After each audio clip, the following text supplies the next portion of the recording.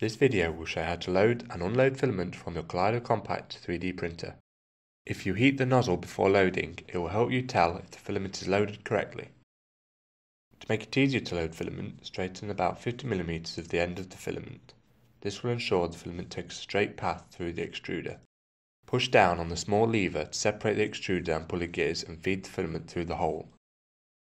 The filament should feed between the open gears and into the throat of the nozzle. You will know when the filament is loaded, as some should extrude out of the nozzle. It may take a couple of tries to load the filament correctly. To unload filament, make sure the nozzle is heated. Push some filament through the nozzle and then swiftly pull the filament out. Snip the end of the filament and put it back on the spool. If you can't load filament, then it may be because it has snapped off in the extruder.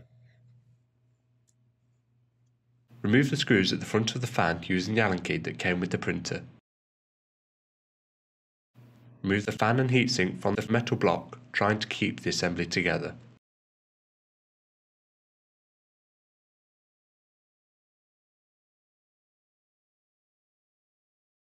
You can rest the assembly on the belt which drives the print head.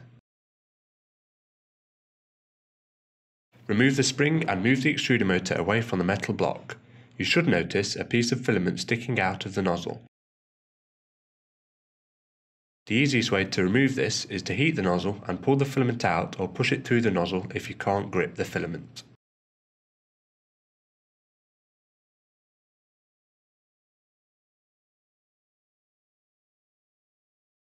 Turn off the printer and move the extruder nozzle and fan assembly back into place. You will need to pull the screws halfway out to do this.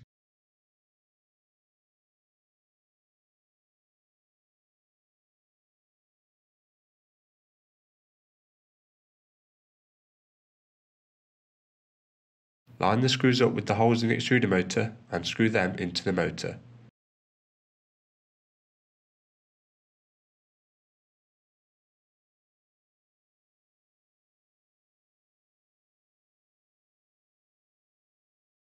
Lift the lever and put the spring back into place.